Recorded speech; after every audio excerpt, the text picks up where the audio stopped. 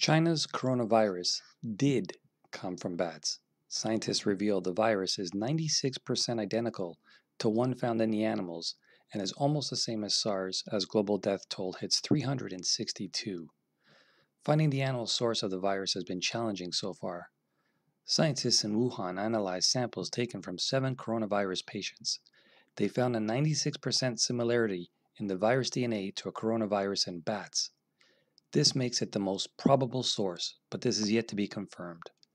2019 NCOV is also 79.5% similar with SARS, which could help with vaccines.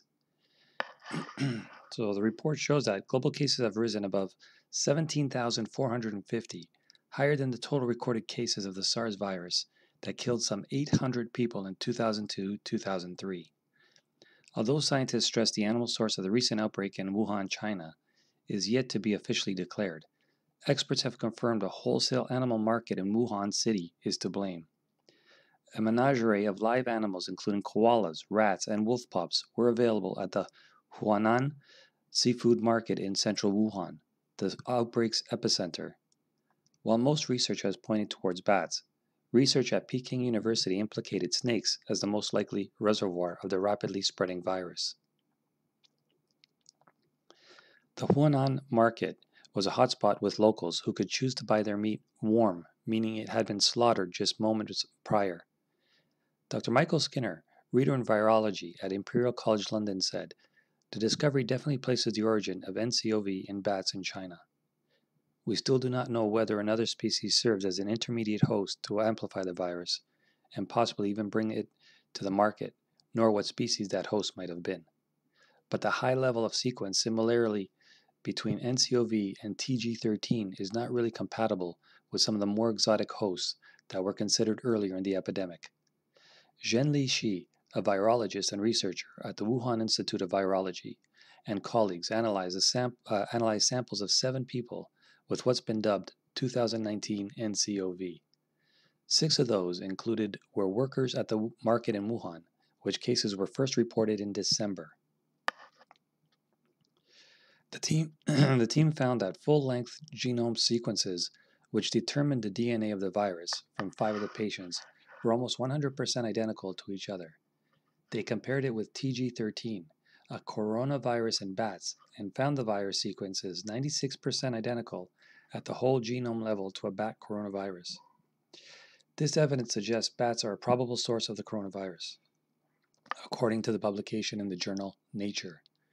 This jump between species is rare and makes the virus zoonotic, capable of infecting different species. Bats are unaffected by their pathogens in their bloodstreams, but people have no protection to the virus as they are foreign to human immune systems.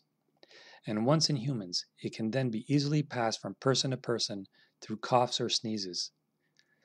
Zhengli Shi and colleagues also found the new coronavirus shared 79.5% sequence identity with SARS, and it enters the body through the same route via a cell receptor called ACE2.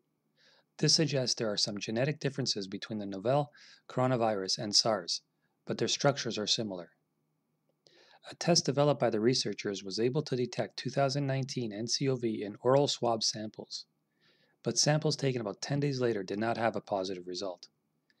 This suggests the most likely route of transmission is through the airways. However, the authors say other routes may be possible, and more patient data is needed to investigate transmission routes. In a separate study, also published in Nature today, Yongzhen Zhang and colleagues at Fudan University, Shanghai, looked at a 41-year-old male market worker admitted to a hospital in Wuhan on December 26, 2019. He had experienced symptoms of respiratory illness, including fever, chest tightness, and a cough.